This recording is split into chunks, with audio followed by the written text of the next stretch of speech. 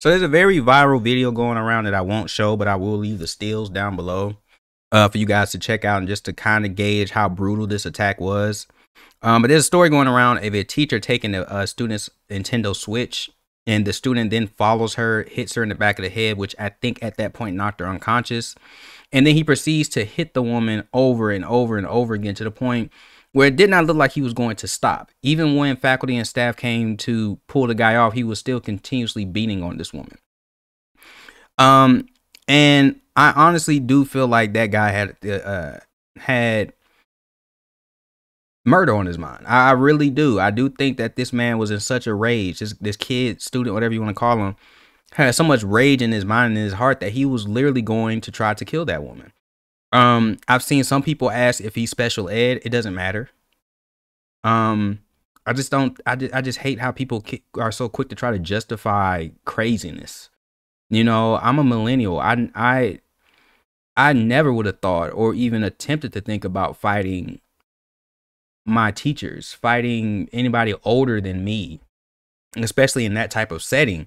And yet this is like maybe the second time I've come across, and actually there's multiple videos if you look on Twitter, of students just fighting teachers off of just the littlest thing, triggering them. Just a, you know, something, a teacher says something smart back, and the first thing they want to do is get up and get in the teacher's face, try to fight them and different things like that.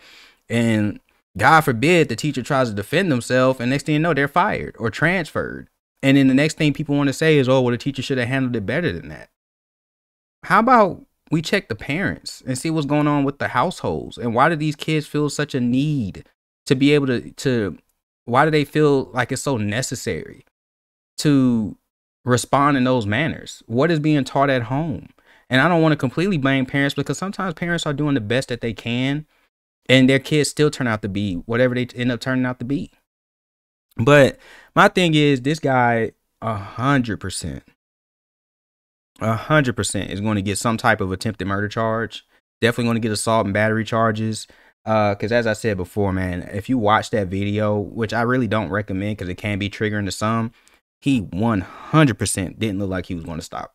He just didn't. He just looked like he was just going to keep going until she either died or beat her within an inch of his life. And hopefully that would have been the point, maybe, that the rage would have subsided, because thank God that there was some teachers, some staff around to pull this guy off. And from the picture scaling, he looked like he was a pretty big dude.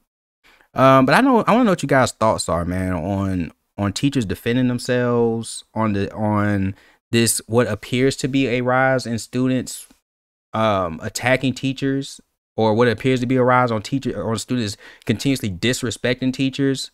Because my heart just goes out to them, man, because a lot of these teachers, when they get in these situations, they can't even afford to be like, I mean, they can't afford, this lady can't afford to miss work. You know what I mean? Hopefully she gets, I'm sure she'll get like paid medical leave and different things like that, man. But these folks need to work. They teach because they love doing it, but they definitely don't get paid enough to have to deal with the shit that they go through. You know? So I don't want to know what you guys think on that. I want to know what your guys' thoughts are. Again, very scary video. I hope that lady is doing well. If I do come across some type of update for the young lady or what happens with the student, I will definitely let you guys know.